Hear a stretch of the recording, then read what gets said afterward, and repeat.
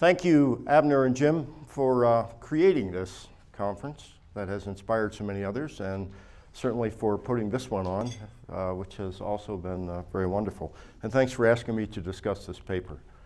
I'm going to give an overview of the paper and what it attempts to accomplish, try to put this paper in context of the literature, and then make a few suggestions and offer some concluding thoughts.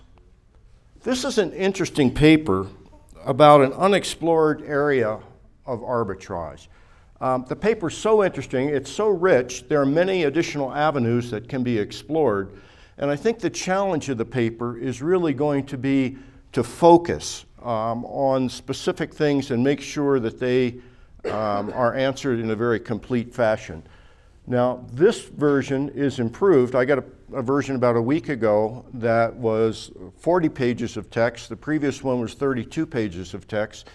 I like the previous version. This one's even better.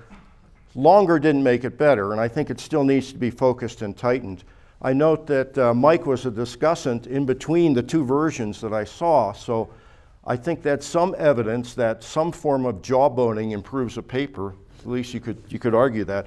Or maybe it's evidence that being a discussant is a corporate social responsibility or something like that. Anyway, I like this paper a lot. Classic arbitrage. Classic arbitrage is a simultaneous transaction in two separate markets without incurring risks. Now, if we move to the merger arbitrage, we've got buying and selling, typically of the target. It's not simultaneous. We're typically attempting to minimize risks, and one of the big risks is that merger transactions can be canceled or altered. Now, we've got jawboning arbitrage. Buying and selling of the target is not simultaneously done.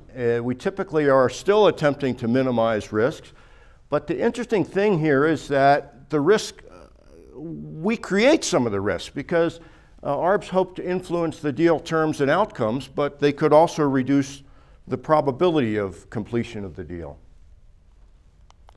Then we have snowbird arbitrage.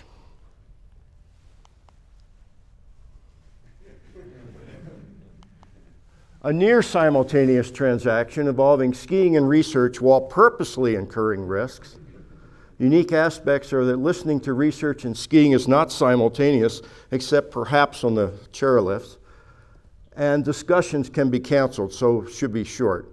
So I'm well aware of my position between this audience and the slopes, and I'll try to keep this moving steadily.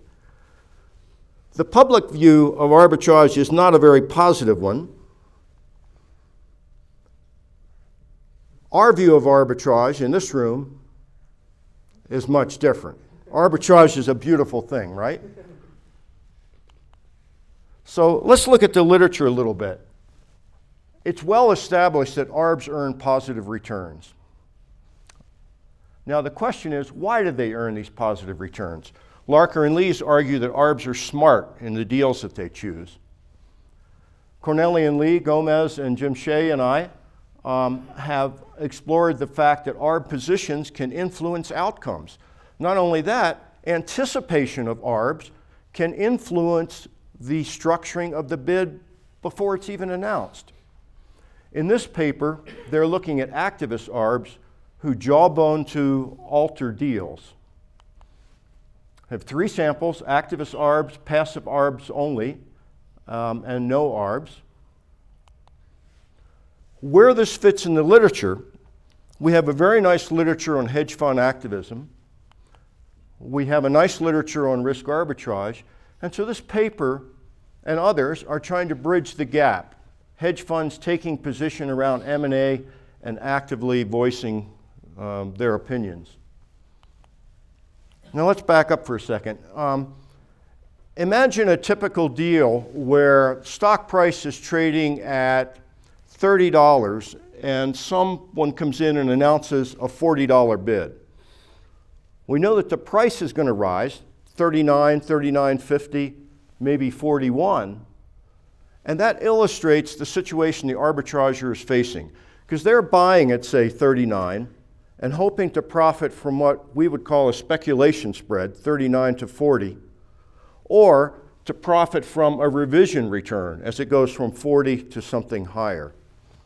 Now you can see this pretty simply in an equation where you're looking at the total return as a function of the final price received minus the initial price you pay as a percentage minus any holding fees.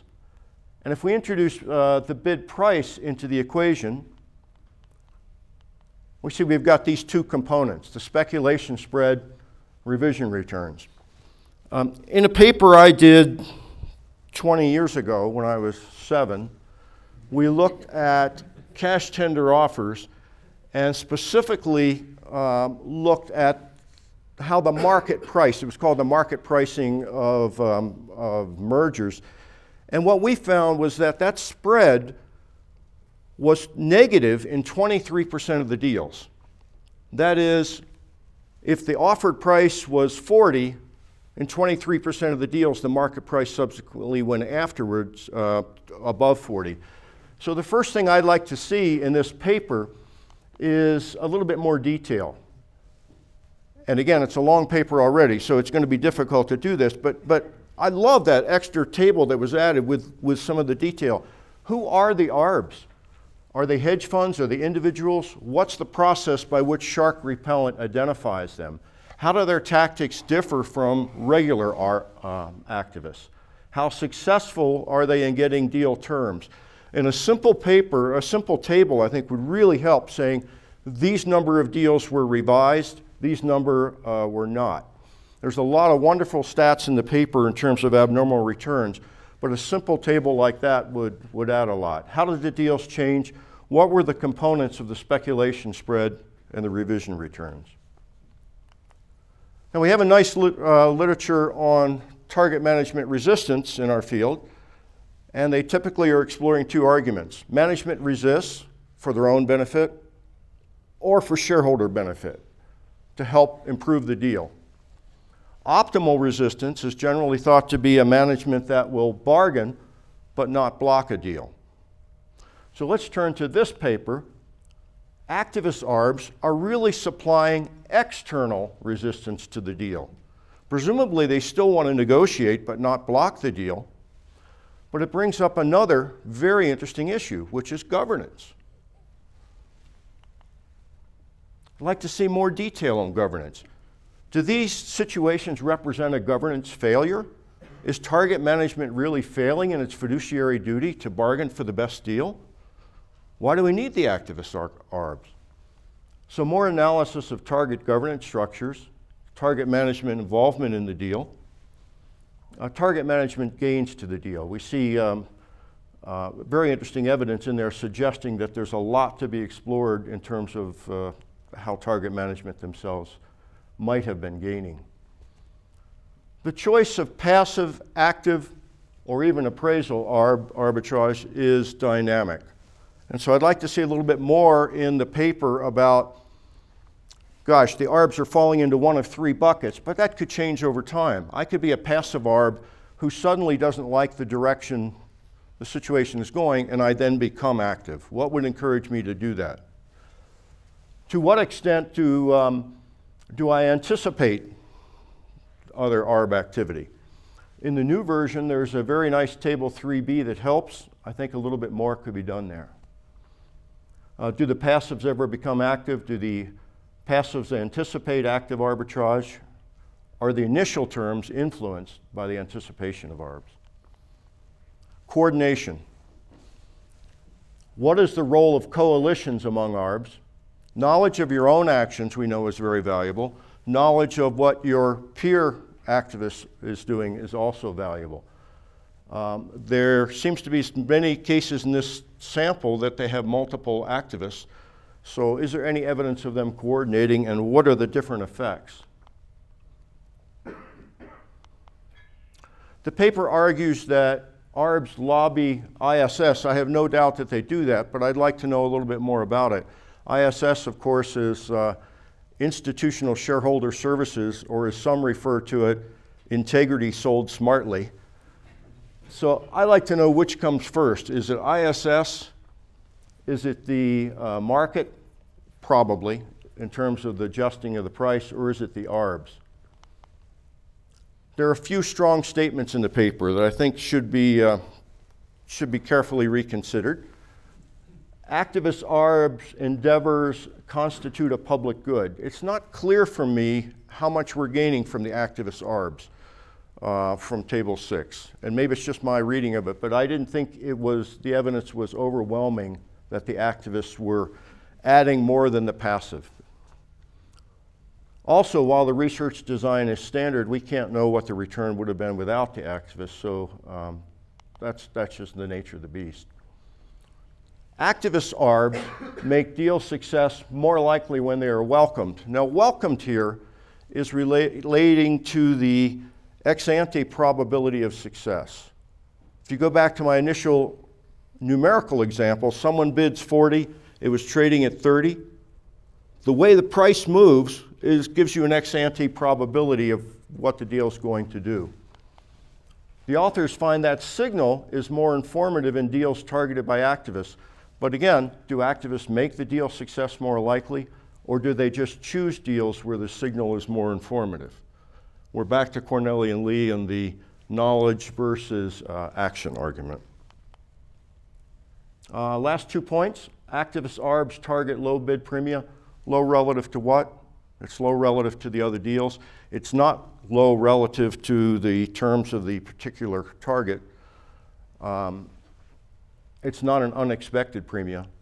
So obviously you could model that in a 2-stage approach. I think it's probably just handled by wording and an acknowledgement in the paper. Withdrawn deals, the authors find that the target shareholders fare better with activist involvement. Reminds us of Bradley, Desai, and Kim, who found that that was because once you're in play, you're likely to still be in play, so that could be followed up. And I don't know that you mentioned the work you did on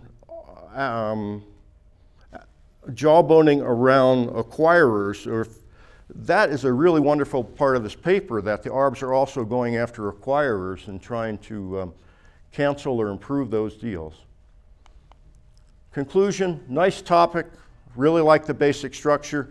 I think it passes the test of Discussant, which is, would I like to be involved with this paper? Yeah, I like this paper. It's a good paper. I think it can be even better. So thank you very much.